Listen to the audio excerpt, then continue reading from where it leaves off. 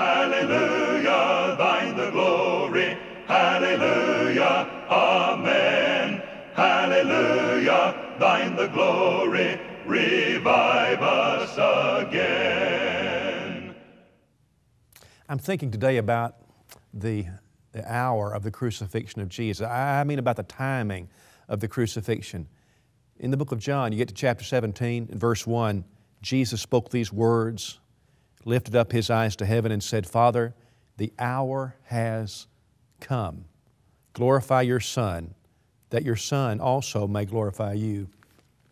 All right, so here we have the hour. Now you can read the book of John coming up to this point, and you'll find various places and ways that this is said. His hour was not yet come. They wanted to take hold of Him, but they didn't do it because the time was not yet. In John 2, for example, when talking to His mother, Jesus said, Woman, what have I to do with thee? My hour is not yet. What's that? Well, the crucifixion was rather timed out by heaven, and God knew what He was doing.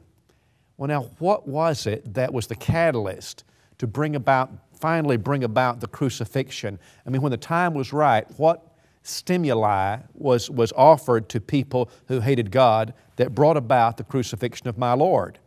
The answer is Lazarus. The answer is John chapter 11. Now, I want to start with verse 53 of John 11 and listen to these words.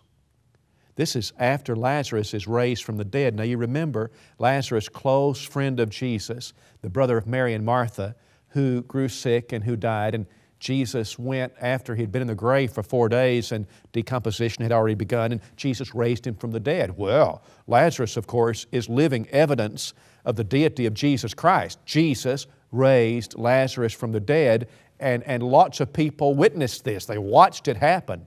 And of course, that causes all sorts of trouble with those who hate Jesus. Now, even more people are going to follow Jesus. Here's verse 53 of John chapter 11.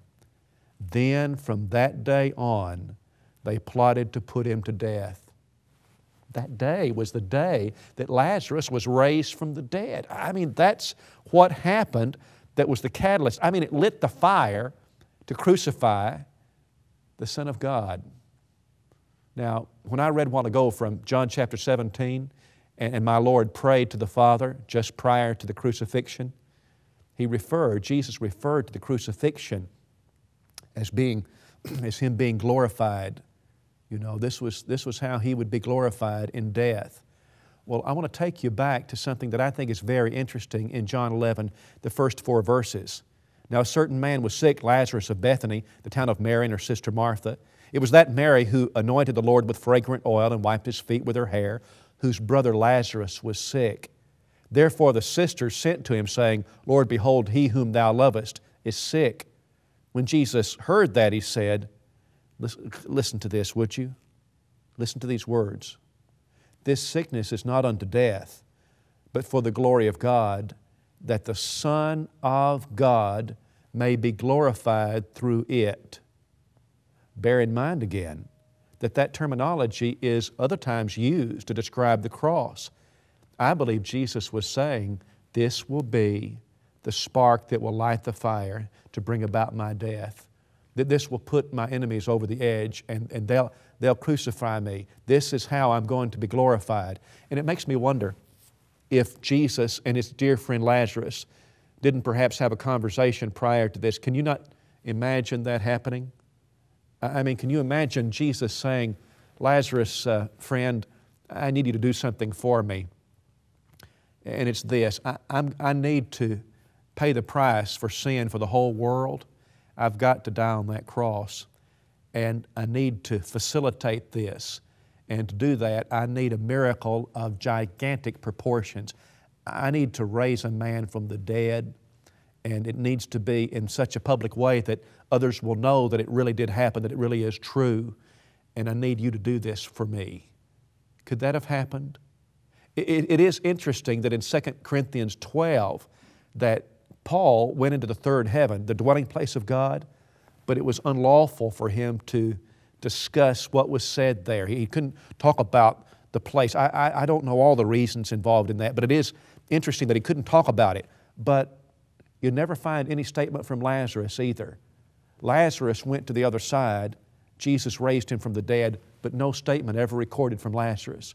I've got a lot of things I'd like to ask him, don't you? What do you think people might want to ask Lazarus?